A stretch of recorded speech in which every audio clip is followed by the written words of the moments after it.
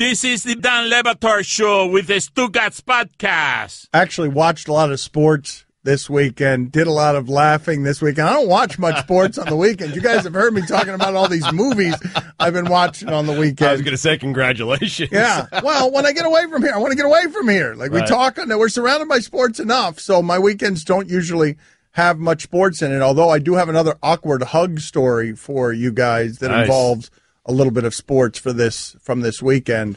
Remind me to get to that at some point because the last time that we had an awkward hug situation, Josh Norman came here to the Clevelander, and I was happy to see him, and I held him in a lingering embrace, and the Clevelander hotel security cameras caught it, and it played all over the internet because all of us were made uncomfortable by how closely I held Josh Norman, including Josh Norman. I've written it down. Okay. As a reminder, awkward hug story. Okay, we'll get to that in a second. Got a lot of basketball, a lot of interesting basketball to get to. Russell Westbrook going crazy in a press conference here. Just he hates losing, and he's in a sour mood after losing, and he's doing too much for that team. I love the irony and the symbolism in a question going to Steven Adams, and it's a question about Russell Westbrook's teammates not helping him, directed at Steven Adams, and ball hog Russell Westbrook won't even let Steven Adams do that for him. Right. Yep. There's a man sitting up there next to you. Let him answer the question. And it's a fair question, by the way. It's a 7-foot man who looks kind of like a gypsy. What else does he look like? Like a pirate. And I just love that he's uncomfortably fiddling with his hair the entire time that Russell Westbrook is talking. We'll get to that in a second, and we'll get to Steve Kerr in a second, because I cannot imagine how horrible the pain he is suffering for him, for a competitor like him. Steve Kerr, who once got into a fight with teammate Michael Jordan and got punched in the face, how bad must the migraines and the nausea be? I wouldn't wish what he's feeling on anybody, to not be able to coach because of how poorly he feels as a result of leaking spinal fluid because of a back surgery that he has not taken to. I would not wish whatever it is that is happening in his life not on anybody, because I can't imagine how hard that is. But first, let's get into some of the funny things from this weekend, because there were a lot of them. So let's go ahead and start the show with funniest thing from the sports weekend. Hey, people, tell us what in the sport made you laugh hardest this weekend. It is a segment we call What Made You Laugh This Weekend. Ha, ha, ha! There's so much to choose from. Amazing weekend. What do you got, Fats and Info? Paul George's Gatorade commercial.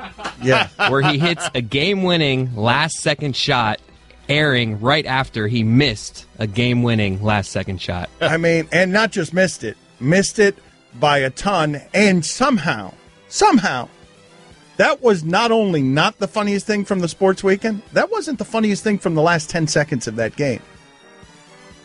J.R. Smith, we need to create an app that allows him to live forever. And just, if we have a fountain of youth somewhere, keep him this age forever playing basketball.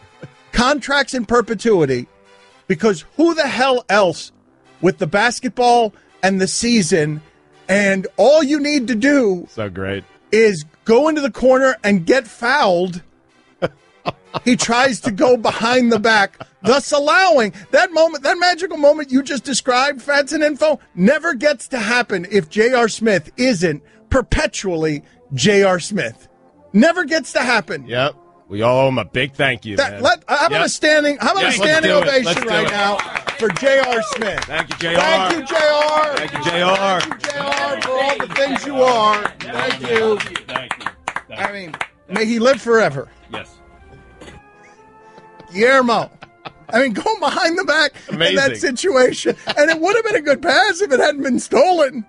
Like, it would have been a really nice way for them to end Indiana's season. That's something you do like game 38 against Detroit on the road regular season. Just so great. Only would have been better if he'd been somehow, for some reason, without anyone noticing, shirtless. Like, just all of a sudden, hey, is that JR? Is JR shirtless? Guillermo, what do you got? On Saturday night's hockey night in Canada, Don Cherry wore a jacket that looked like he murdered someone. It did. That was amazing. It is. A jury would convict him of a bloody crime based on just the jacket that he was wearing. Roy, what do you got? the Houston Rockets laughing at Andre Robison's free throws. Oh, my gosh. So disrespectful. Oh, no, he deserves it, man. I mean, Robertson, that was fairly amazing to watch, all of it. I never understand the guy, although J.R. Smith can be the guy, who can make shots from three. Not that he's that great at that either, because he should just wear used to be Cephalosha on the back of his jersey, because they're playing 4-on-5 anytime he's out there, because he can't shoot threes either. But the guy who can make threes but can't make free throws, it's mystifying to me. It really is. 2 of 12, man. Right, they were fouling him on purpose, and if you didn't notice, the Rockets bench was laughing at him uproariously. They were fouling him on purpose for the season, and he just kept missing free throws, and the Rockets bench couldn't even. There was some guy in a suit laughing who was injured. I don't even know who that was. What was the funniest thing in the sports weekend for you, Stugotz? Rajon Rondo, who didn't play for the Bulls, was on the bench wearing a weird suit with short sleeves. Yeah, purple, lavender. Yep. When he was asked about whether or not he tried to trip Jay Crowder of the Celtics from the bench, he said, "I was just stretching." What a great weekend it was when that wasn't even the funniest moment in that game involving Jay Crowder. Robin Lopez, for some reason, started tying Jay Crowder's shoe or untying his shoe, because Robin Lopez is a weirdo. They were different games. Rondo happened game 3, Lopez happened game 4. Okay. What was Robin Lopez doing? He's tangled up with Jay Crowder. Jay Crowder's kind of annoyed. Robin Lopez is kind of annoying. And then and Robin Lopez loses his shoe. And then Robin Lopez decides to just helpfully tie Jay Crowder's shoe or annoy him. I don't even know. Put it up on the poll, Guillermo, at Le Batard Show. Was Robin Lopez trying to help Jay Crowder or annoy Jay Crowder? There are theories out there that he was trying to untie the shoe. Okay. No, he was trying to untie the shoe because he knew he had to put his shoe back on, and so he wanted to even it out and say, hey, now you have to tie your shoe, so you're not going back to the other end of the court until I go back to the other end of the court. That's what he was kind of doing. That way's funnier. Yes. I don't know. I have a couple. There. You have to look this up if you have not seen this meme. It is so good. Game 3, Utah and the Clippers. DeAndre Jordan somehow gets stuck on the perimeter with Gordon Hayward and starts pointing at his head. I'm locked in. I'm locked in. You're locked down. It's at the top of the key. It's 1-on-1. Gordon Hayward makes one move. You can hear that DeAndre Jordan needs WD-40 for everything that's creaking in his body. And Gordon Hayward doesn't merely not get locked down. He dunks easily. From the top of the key, isolation, and DeAndre Jordan might as well have slapped the court, like, I'm ready. There's no way you get by me, but not only did you get by me, you dunked easily. It's what it would have looked like if I'd been out there telling Gordon Hayward he's locked down.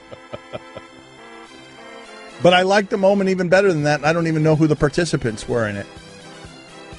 It was mixed martial arts. And a guy, and you think baseball's got problems. You got Dustin Pedroia and Manny Machado going at it because baseball doesn't know, what is respectful, what's not respectful, and how to. The Pedroia story is an interesting one. We'll get into it in a second. But in mixed martial arts this weekend, a guy knocked out another guy with his elbow, and it was a great knockout. And he went around the ring celebrating, and then he got in the middle of the octagon and started breakdancing and spun in a way that he punctuated it by resting his head on his arm while staring at the guy who was still knocked out.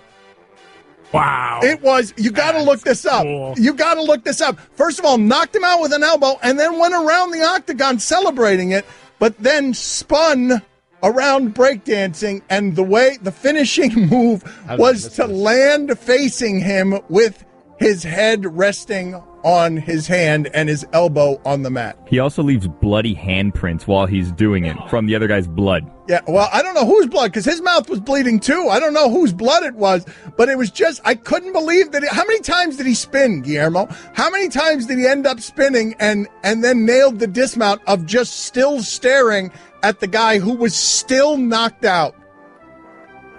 3 complete spins and then the last one perfectly into the laying down position. Eddie Gordo'd him from Tekken. Watching it right now.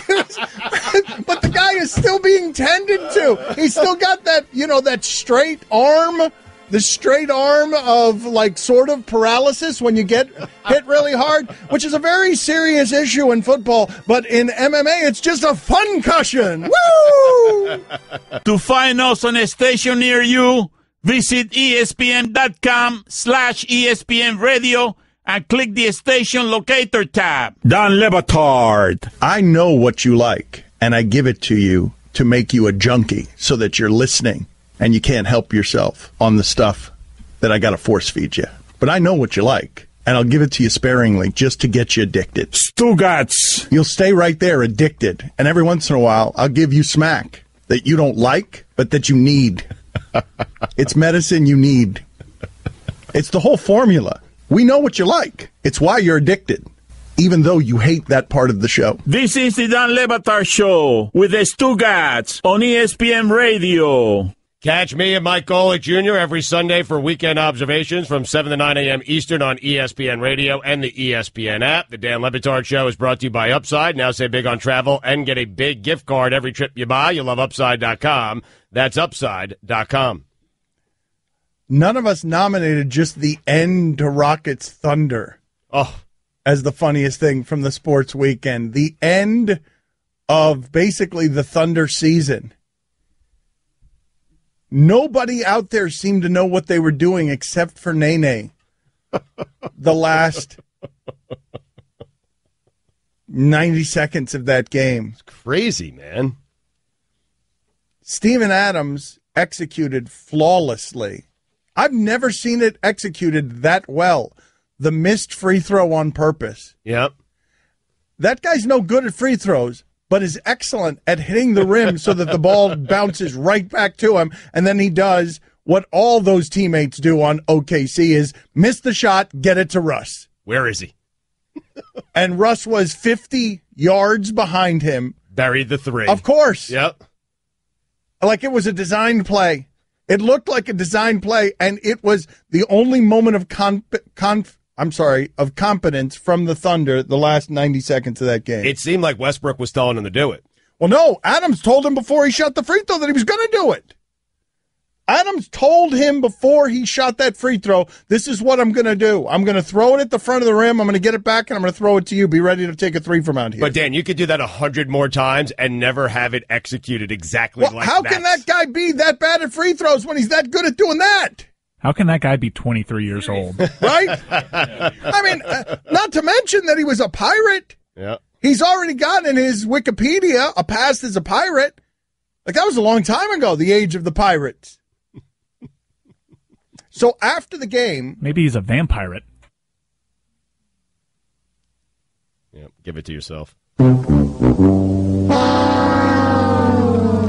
After the game, this question was posed to Steven Adams. Now, keep in mind, there's a giant man twirling his hair. All right, a giant man who's 23 years old who looks like he's 323 years old because he had that whole age of piracy when he was on a boat pillaging.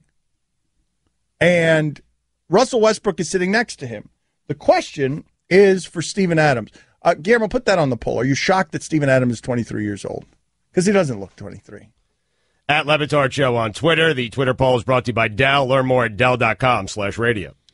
And so Russell Westbrook decides, Steven Adams, you never hear from him. You would have no, if you're listening to this only on the radio and you're not watching on ESPNU, you would have no evidence that Steven Adams was here. But Steven Adams is sitting up there twirling his hair, and this is what happens with Russell Westbrook. Steven, second time in 3 games, you guys really struggled when Russell went to the bench. You were out there for part of that. What goes on when he goes to the bench? Why is Houston so successful, and do you sense that they sort of get an energy boost just from him going out of the game? Hold on, Steven. I don't want nobody to try to split us up. We all one team. Regardless if I go to the bench, if Steven's on the floor, if I'm off the floor, we in this together. Don't split us up. Don't try to split us up. Don't try to make us go against each other. Try to make it against Russell and the rest of the guys. Russell against Houston. I don't want to hear that. We in this together. We playing as a team, and that's all that matters. That's it. Yeah, Russell, I'm not trying to split you up, but twice in 3 games, you guys have not played well at all when you've gone to the bench. That's fine. I'm just trying to figure out what's going on. Russell, you ain't played well at all. Say Russell and the team haven't played well. Don't say when Russell goes out, the team don't play well. It don't matter. We in this together. That may be, Russell, but I've asked Steven a question. And it's a legitimate question. You. Next question. It's a legitimate question. Next question. Next question. Well, next question. No, I think we'll keep the microphone. I had a question for Steven, and it wasn't answered. And I don't understand. If Steven wants to say he still hasn't said anything, if he wants to say I don't want to answer that, fine. But next question, please. Guillermo, put it on the poll. Whose side you on, Russell's or the reporters? Because people hate the media. Right. And Russell is spouting a nice message there. Don't try to split us up. But, man, that was a benign question. It was. Do you sense that Houston gets more energy when Russ goes to the bench? Not only is it a benign question, not only is it a fair question, to me it's a good question. Very good question. It's the rare good question in one of those settings, but I also run things through the emotional prism of being the reporter.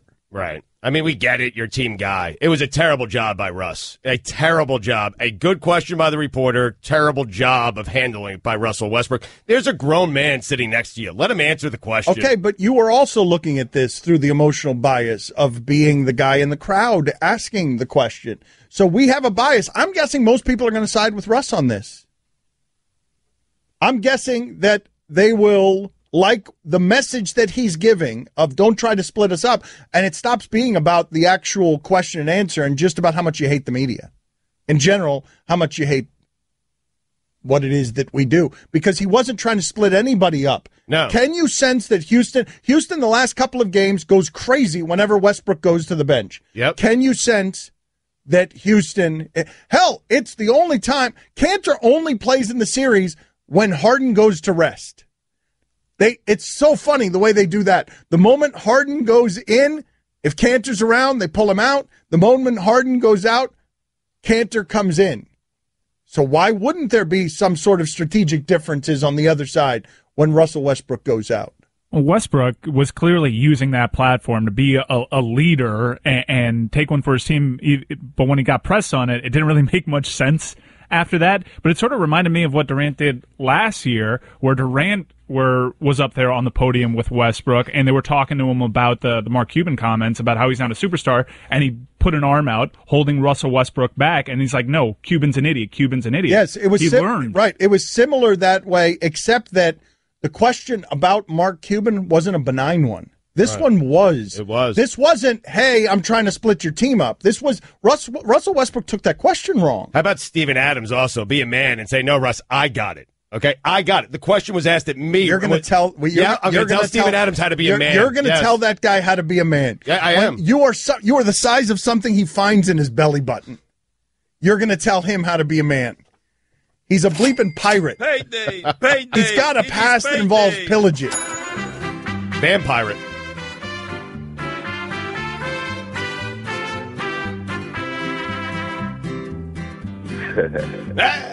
Don Lebatard. Is Steven Adams the only guy in the league going with is he still rocking the single gold tooth? Stugotz. Is there anyone else in the league still rocking the single gold tooth? Which, by the way, is just tremendous. I might start doing that. I love the single gold tooth. This is the Don Lebatard Show with the Stugotz on ESPN Radio. ESPN Radio is presented by Progressive Insurance. Guest on the Dan Lebatard Show appear via the Shell Pennzoil Performance Line. Choose Shell V-Power Nitro Plus Premium Gasoline for the best total engine protection you can get.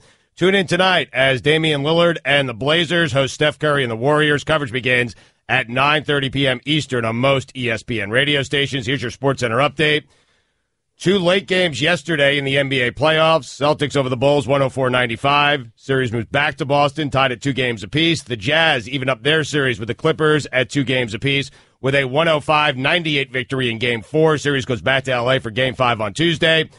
3 more games tonight. Bucks and Raptors at 7 Eastern. Series tied at 2. Wizards and Hawks at 8. Washington with a 2-1 series lead. Warriors and Blazers. Warriors up 3-0. Tip-off set for 10:30 p.m. Eastern. And finally, Kenny G made good on a promise and treated passengers on a Delta Airlines flight to a private concert after the passengers helped the in-flight crew reach its goal of raising $2,000 for Relay for Life.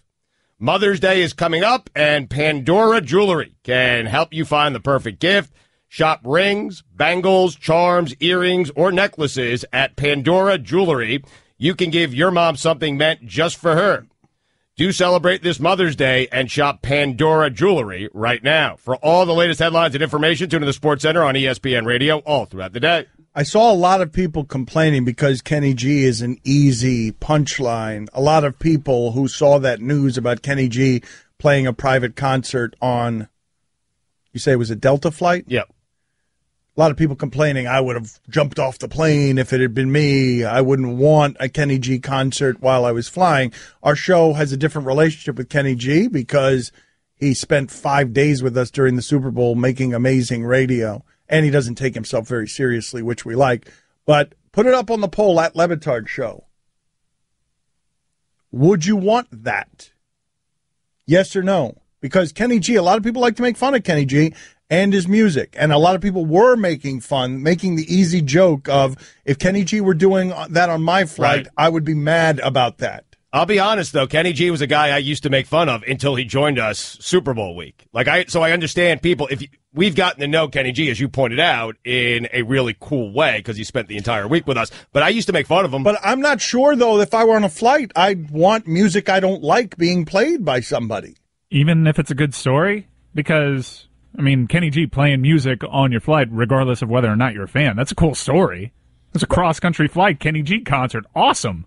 It's pretty cool. So, yeah, but not if you don't like the music. If you don't like the music, put your headphones on. I mean, I don't know what to tell you. It's the saxophone. It's relaxing on an airplane. Take your phone out and take a video, turn it over to your face, go, "Oh, I can't believe this." It's fame? Is that what you said? Yeah. It's fame. Yeah. Okay. Khloe Kardashian could be playing a concert. I'm going to take my phone out and say, "Whoa!" No doubt. Okay, are you annoyed by that, too? Put that on the poll, Guillermo, at Batard Show. Are you annoyed with all the people who are at a concert feeling the need to show you that they're at a concert instead of enjoying the concert? Yes or no? I do it all the time. I mean, I don't think there's anything wrong with taking a video or some pictures from a concert. No, it's just the number of people doing it. I tend to get a little bothered by that. What's the point of going if no one knows you're there? Right, exactly. Like, I'm going to the Dead at Wrigley Field this summer, first week of July, and I'm going to snap away. And I'm going to take video after video, and I'm going to tweet them out because I want people to know that I'm there. Otherwise, what's the point of going? Snap away? What are you going to do? You're going to do a Polaroid camera? Like, what are you talking about, snap away? You're not talking about Snapchat. You're not on Snapchat. How do you know? Because you don't know how to use the most basic things on your phone. That's how I know. You're not on Snapchat. I'm going to snap away. That's a bit of a red flag. I like Snapchat, man. I mean, I've checked it out. My daughters are on it constantly, and I think I'm going to start using it. I do. Dan Wetzel's going to join us in 45 minutes. He's doing a documentary on Aaron Hernandez. He was one of the few people actually covering the Aaron Hernandez trial every day. So we're going to get to that in a little bit. Do the Warriors need Steve Kerr? Because they're 40-4 without Steve Kerr. They are 40-4 without. No, they don't need Steve Kerr. I feel terrible about what Steve Kerr is going through, but no, they don't need Steve Kerr. You asked the question, I answered it, okay? I didn't want you to elaborate. The quick answer to that is no, they don't need him. 40-4. That means they'd be, think for a second, over 80 games, 79-5 maybe? It's a 90 winning percentage, 900 winning percentage. I mean, 80-8, I think. 82 games in a season, of course. Right. You're all right. Let's just sit around. They don't need him. Okay, no, but since he wanted to get, let's listen to Stugotz do math. Since he wanted to get in there real quick there before I actually sort of finished what I was thinking. Let's just listen to Stugotz doing math for the rest of the segment. Let's just see where this ends up. 40-4. That's 40-4. So that's 44 games. There's 82 in a season. So they'd be right around. Let's see. Hold on. Let me write this down. So they'd be right around like a 76-win team, I feel like. Somewhere in that neighborhood. A little lower? a 74-win team, 74-8, perhaps, something like that. Remember to carry the 4. Just go to commercial. Nothing in life is free. Time for some ads. I don't even need to rant. I was trying to get off the ground for people who were just joining us what was happening with Steve Kerr. They know. Don Lebatard. If it's 3% on $100 million, that's $300,000. On 120, it's 360. Stugotz. 3% of 100 million is 3 million, Stugotz. Oh, my bad. This is the Don Lebatard Show with the Stugotz on ESPN Radio. I'm not interested in the NFL draft in any way. I'm certainly not interested in any of the big boards or any of that stuff, the 2.0s, 3.0s, mock drafts. But I want to ask you this question. Warren Sapp says that Myles Garrett, when he sees him on tape, he just sees a lazy kid who makes 4 plays a game, and that he is baffled by the idea of Myles Garrett being a number 1 pick. And what I wanted to ask you is there any other former player willing to say things like that? Who else does things like that? Warren Sapp is not in broadcasting right now. Sure. He's very colorful. He's very opinionated, but he's had a series of off-the-field issues that have kept him now out of broadcasting. I mean, Booger McFarland, who is also a former player, has said it on this network. He said the same thing. He doesn't think he's the number 1 overall pick. No, but not that he's maybe Barkley? Not that he's not a number 1 pick. Yeah, that's what makes Barkley. Yeah. But that all he sees is a lazy kid who makes 4 plays a game. Right. Not a lot of former players do that to the fraternity. No, they don't. They're usually promoting, right? Promoting the fraternity. Because to say that someone shouldn't be a number 1 pick, that's not as slicing as lazy kid who makes 4 plays a game. Correct. And Warren Sapp's always been willing to do stuff like that. But what makes Barkley is that he's one of the few who's willing to give opinions like that, and not even he does that to individual players, does he? Does Charles Barkley very often go after someone stinks at basketball? No. Like he'll go after a team, or he'll go after the league, or he'll say something is not good, but does he do that where he says, player X is no good? I'm not sure. Shaq does. Yeah, Shaq and JaVale. Shaq does it all the time, obviously. Yeah. Not just JaVale. I've heard Shaq say it about other guys. Howard, too. Yeah. Yeah, he hates Dwight. What Shaq hates is big men who don't play like him, which is all of them. Yeah, but the Dwight thing, especially, the Dwight thing, it always needles him because he took the Superman thing. He went from Orlando to Los Angeles. He was trying to be the next Shaq. What is Shaq going to realize that he's a once-in-a-generation center? Like, no one plays like that. You would think that walking around daily, being someone who is so much more giant than everyone else in the world, except for Yao Ming, would make you come to the realization, Shaq, no one else can play with your style of basketball because no one else was 350 pounds and stronger than everyone else. In fact, I think something that we always lose sight of when it comes to LeBron James is the size of that human being who could put a shoulder into Paul George, and Paul George can't do anything other than lose. And the thing that LeBron never has the game that Paul George had yesterday because he can always go get 20 points right at the rim where he's not going to miss any shots. That guy just had this is LeBron in the first round. 32, 9, and 9 on 54% shooting, and the stunning one is 45% from 3. Amazing. Really just amazing. He never has the game that Harden had yesterday where he's going 0 for 7 from 3. Right. He never has one of these games where he's just super inefficient. The George game you're talking about is 5 of 21. He was 5 of 21. When does LeBron ever have the 5 for 21 game? He did last year. He had some difficulties with his jump shot that he doesn't seem to be having right now.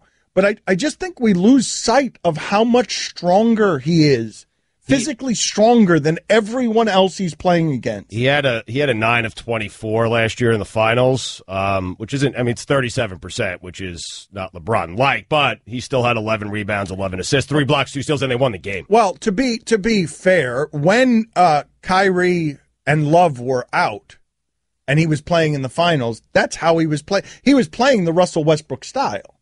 He had a number of inefficient games. Oh, if I go back 2 years ago to the finals? The finals before that, he had a number of inefficient games where he was shooting 32 times and, making 14 of them. He shot 39% from the field in that series. Right. So he had a 7 of 22, he had an 11 of 35, he had an 18 of 38. Yeah, that's stupid for me to say, actually, to say, when do you ever see LeBron do that, when it was a couple of finals ago that you saw him do it, and he's done it a couple of times in the finals, because when he was with Dwayne Wade in the Heat, he didn't know, where the hell he was. He had that 3 for 11 game in the NBA Finals. I think it was Game 4. Yeah, but here's the thing. I mean, he goes 13 to 33 in the finals, and he still had 18 rebounds, 9 assists, 2 steals. I mean, but it seems wrong to even do the math on that entire series, because Kyrie and Love were out, and he was just playing. It was weird to even watch him play that way, because you're so used to him playing efficiently. Stugotz is going to do his weekend observations here in about 10 minutes.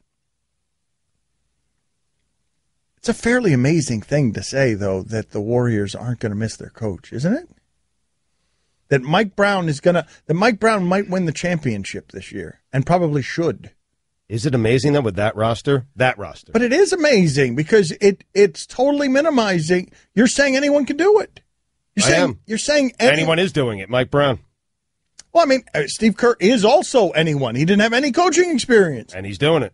But he's done it, actually. Look, man, you don't need to explain this to me. I'm the one who's always telling you we over-worship coaches in this country. But if they win the championship, aren't we saying? And it's not Mike Brown. It could be anybody. I think any coach in the NBA could coach this team, and they'd win a title. Fred Hoiberg. Put this up on the poll, Guillermo, at Le Batard Show. Do the Warriors win the championship if Fred Hoiberg is their coach? Yes. Isn't he considered right now in the NBA? Who was the guy who coached the Wizards last year who didn't know which end of Randy Whitman of the chalkboard was up? Randy Whitman. Put that up on the poll. Daddy, where do babies come from? Honey?